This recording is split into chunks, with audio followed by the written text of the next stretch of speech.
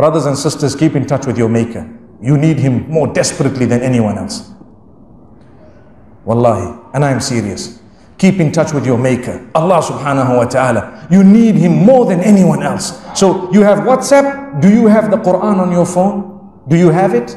And subhanAllah, people might say, well, if I do, how can I go to the toilet and so on? There are rulings issued by the ulama. I can very quickly make mention. If your application is open, you should not use that phone to go into the toilet. But you close the application, your screen is blank, meaning it is closed completely. You can go in, there is no harm. It is something digital. It's like a hafiz of the Quran. If he's reciting the Quran, he cannot walk into the loo, but he is quiet. The Quran is in his heart. He can go in. And he must not waste time in the toilet. That's another beautiful teaching of Islam. When we go to the loo, we are not going there to have fun. You know, if you go into some loos, you see magazines, especially those in some places who play golf. I recall very clearly when I was a little bit younger, I entered one man's, the loo in one man's home, and on the top, the shanks at the top, he had the rules of golf.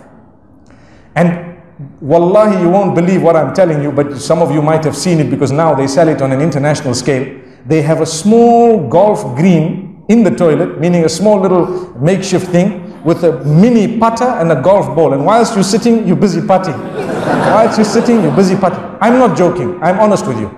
You can Google it and check it, but please don't buy it.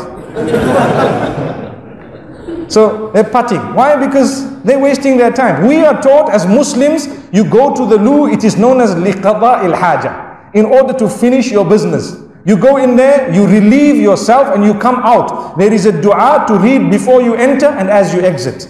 To ask Allah protection from the devil, because we are taught that sometimes shaitan infests those areas.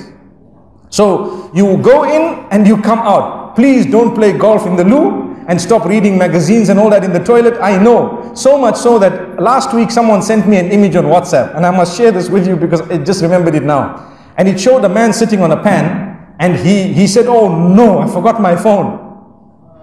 Do you know what that means? That means people have made it their business that before you go to the loo, look for your phone. So that you can spend time. Now you're sitting on WhatsApp, messaging people and so on. You know what happened to me a few weeks ago? I can't remember which airport it was. But there was a man speaking inside the toilet. I was waiting to come out. And he's busy having a long conversation. And I wanted to tell him that, hey, finish up your business and get out. There's a queue here, man. And he was like, if you offered him coffee, he probably would have said, okay, thank you very much. This is dangerous. The reason why I'm making mention of it, this is what is overtaking the globe at the moment.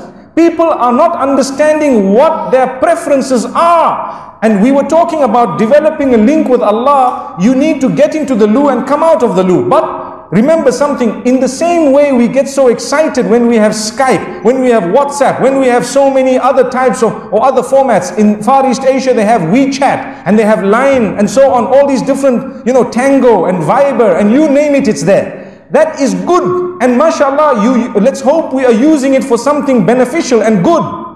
But ask yourself, have I developed a small relation at least with the one who made me? When I go back to him, everything else will remain behind. Everything else will remain behind. We look for the latest phones and so on. Have you even used technology to get closer to Allah?